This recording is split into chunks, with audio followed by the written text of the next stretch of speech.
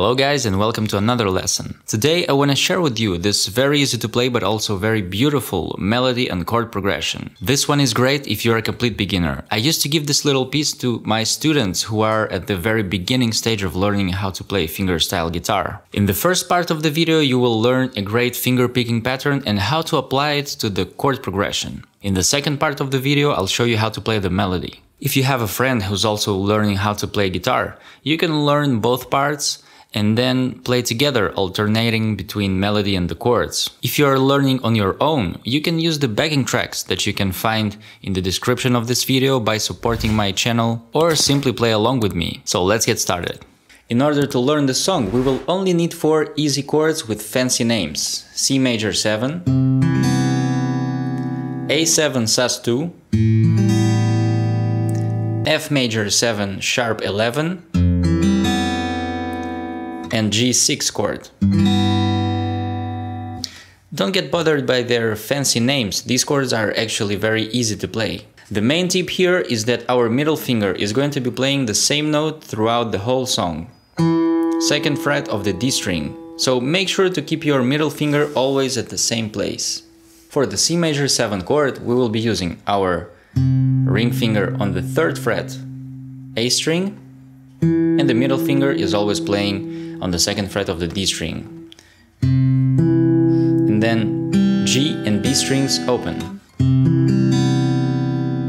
For the A7 sus2 chord, we will only need our middle finger at the 2nd fret of the D string, and the A string is open, G and B strings are open as well.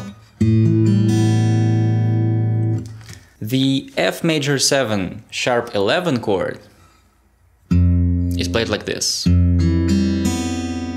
So we will need to play with our index finger the 1st fret of the low E string, then the 2nd fret of the D string, and then G and B are open. And finally the G6 chord, ring finger on the 3rd fret of the low E string, 2nd fret of the D string, G and B open. The finger picking pattern that we will be using today is a very popular pattern for playing fingerstyle guitar. We will repeat the same pattern throughout the whole song with very little changes, so it's very easy to learn and remember. So the pattern is thumb, index, middle, index, and always repeating. Thumb, index, middle, index. Thumb, index, middle, index. The only thing here is that the thumb will be alternating between 2 different strings, and the index and the middle fingers will always be playing on G and B strings. Let me show you using the 1st chord of the progression.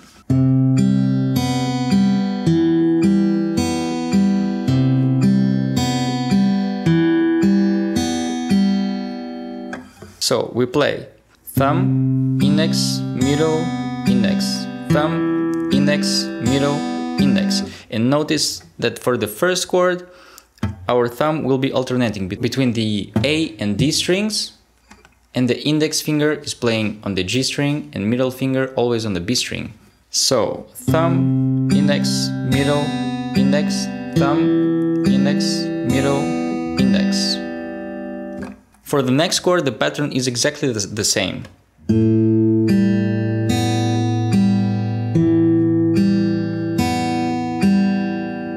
Now for the next 2 chords, the only thing that is gonna change is that the thumb now will be alternating between the low E and the D strings. The rest of the pattern remains the same. Thumb, index, middle, index, thumb, index, middle, index. And then G6 chord, exactly the same. Thumb, index, middle, index, thumb, index, middle, index.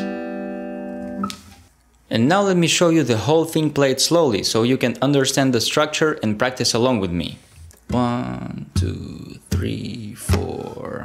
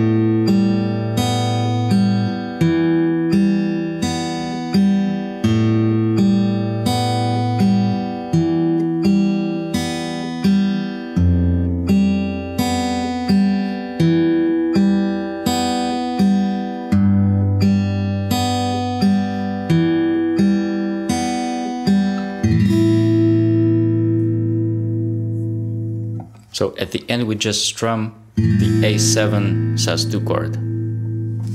In order to play this easy melody, as a beginner you can use only one finger of your left hand, for example the first finger. And for the right hand, experiment with resting your thumb on the A string, for example, and use your index or middle finger to play the melody on the E string. So the whole melody is played on the E string, on the high E string, and let me show you how to play it. So we start on the 12th fret, then 10th fret, 7th fret, and 3rd fret. So it goes like the first part,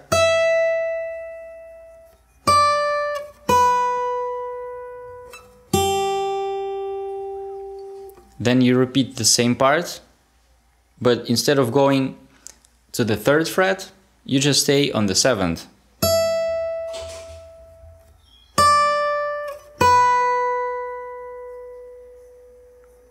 And for the second part of the melody, we start on the 3rd fret, then open E string, then 7, then 5, 3, open, and then you end on the 12th fret. So the second part of the melody goes like this. 1, 2, 3, 4.